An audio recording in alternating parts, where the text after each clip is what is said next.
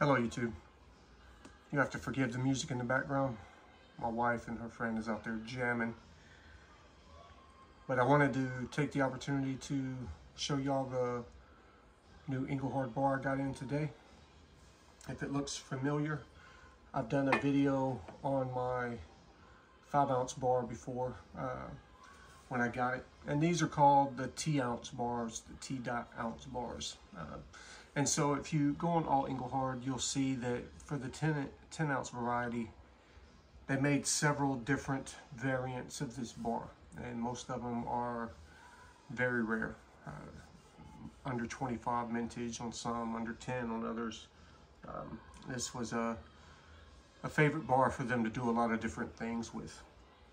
And this is a 5th series bar, and the most popular version is the one that I have, and that one was only had a mintage of less than 2,500, which makes it a tier 2 bar. So it's a pretty rare bar, and they're not so easy to get your hands on. If you wanted to buy one, they run in the $550, $600 range. And that's pretty steep for a bar with a 2,500 mintage 10-ounce bar, but it is a favorite. And I do believe that quite a few of these were destroyed, and that 2,500 numbers is probably closer to 250, 300 of these things still in circulation. So a pretty rare bar. And in my opinion, one of the better looking Engelhard styles. I really like bars that have a lot of stamps on them. Looks like a lot of care was taken to making them. That's why I like the London bar so much. They have a lot of different stampings and character to them. Well, these bars have a lot of character as well, and you can see on this 10-ounce bar, it's got some dings and stuff on it, but it's still a great example in my opinion. The pour lines and stuff on it are pretty amazing. You can see on that right hand side, the pour lines are outstanding, and you can see the big stamp impression in the middle where they put that in, and everything lines up pretty well. I really like the character on the bar, and you can see the impressions in front of the 1.7 from the dial, when they was making this 5-digit serial number. So yeah, if you go on all Engelhard, you can get a lot more information on the different variants of this style of bar, this 5th series bar.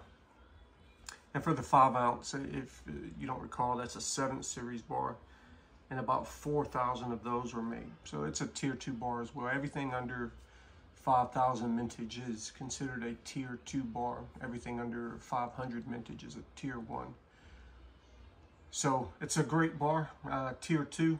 I got it personally. I think I won this one off Mineral Exchange, and I paid $5.70 for it. But like I said in the last video, they hit you with a 10% fee, and I ended up paying probably $6.30 total, which is a little more than what you would normally pay. I think you could probably find them for between $550 and $600, and you do yourself a good, have yourself a good deal if you find one for $550. They hold value very well, and they only go up in value. Almost every Engelhard that I've showed you,